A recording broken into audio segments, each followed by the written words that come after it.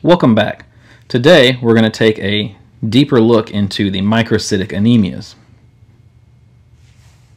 First and foremost, as we have discussed, microcytic anemias have a mean corpuscular volume, or MCV, that is less than 80 femtoliters. As a side note, a femtoliter is the same as a cubic micrometer. The first microcytic anemia we will discuss today is iron deficiency anemia. As you can see in this photo to the right, the iron deficiency anemia has a red blood cell with central pallor due to the decrease in iron and in the decrease in the volume of the red blood cell. We will also discuss alpha thalassemias, beta thalassemias, lead poisoning, and sideroblastic anemia, which are all microcytic anemias. So let's start with iron deficiency anemia. Iron deficiency anemia can be caused by two different types of problems. It can be to a decreased amount of iron in the body, which is often seen with four different types of etiologies. The first being chronic bleeding from the gut, from anywhere on the body. The chronic bleeding is different than an acute bleeding. With acute bleeding, you will not see a decrease in the iron in the body. You have a total decrease in the volume of the blood, and it is a short-term problem. When you have chronic bleeding over long periods of time, that's when you see issues with a decrease in iron in the body. It can also be due to malnutrition. Malnutrition is mitigated actually in the Western world often by fortifying flour with iron.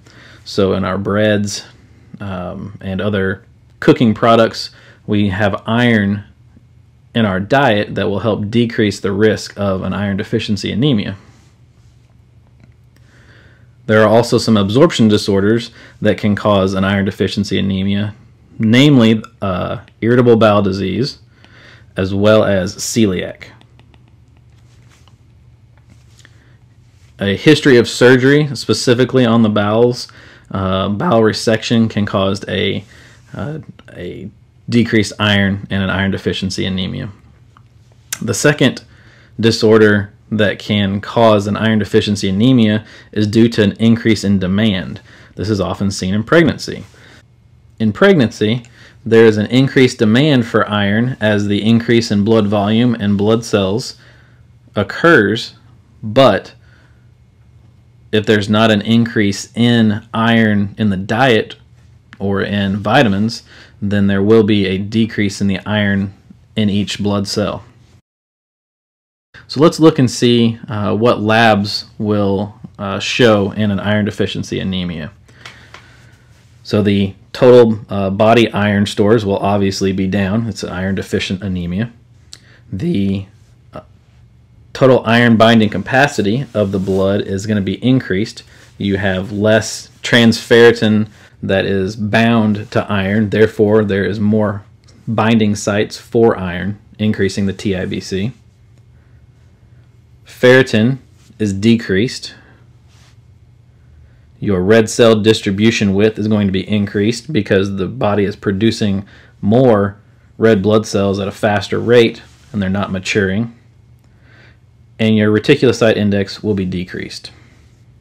Moving on, the symptoms for iron deficiency anemia include fatigue, conjunctival pallor, that is the skin around the eyes will be pale.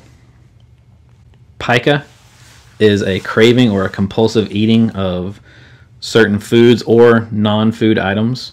We often discuss this with psychiatric disorders. Koilonychia, this is a spooning of the nails and the nail beds, as you can see here with this gentleman.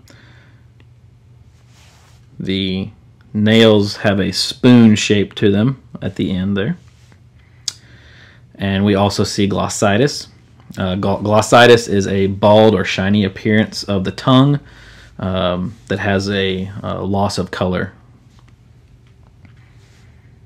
Iron deficiency anemia is also seen along with a a triad of symptoms in Plummer-Vinson syndrome. So in Plummer-Vinson's, you get iron deficiency anemia, esophageal webs, and dysphagia.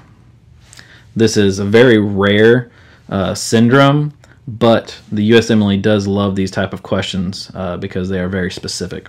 So be very aware of the Plummer-Vinson syndrome triad.